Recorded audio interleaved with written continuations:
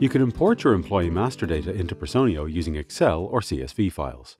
To do this, go to Imports and select Employees. Then, you can use a template that you need to fill in with your employee's information. Once your document is ready, click Select File and upload it. Depending on your computer settings, you might need to select the first row of your sheet. Next, assign the columns from your document to the corresponding attributes in Personio. If there are errors, the system will flag them for you. You can review and fix errors individually, or click Fix All for the system to automatically fix formatting errors for the type this applies to. Make sure the dates are in the year, month, day format. Once all the errors are fixed, the file is now ready for import, and all new employees will be added to the employee list. If you're experiencing issues while importing your document, check the following information. 1.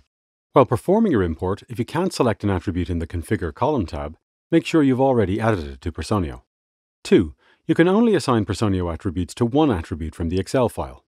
3. If you have any list of options or tags attributes, make sure the options defined in the Excel sheet exactly match the ones you defined in Personio. 4. Make sure no employee is their own supervisor, or that two employees are each other's supervisor. 5. For the CEO, who has no supervisor, you can leave the field blank. Congratulations! You successfully imported your employees' data into Personio.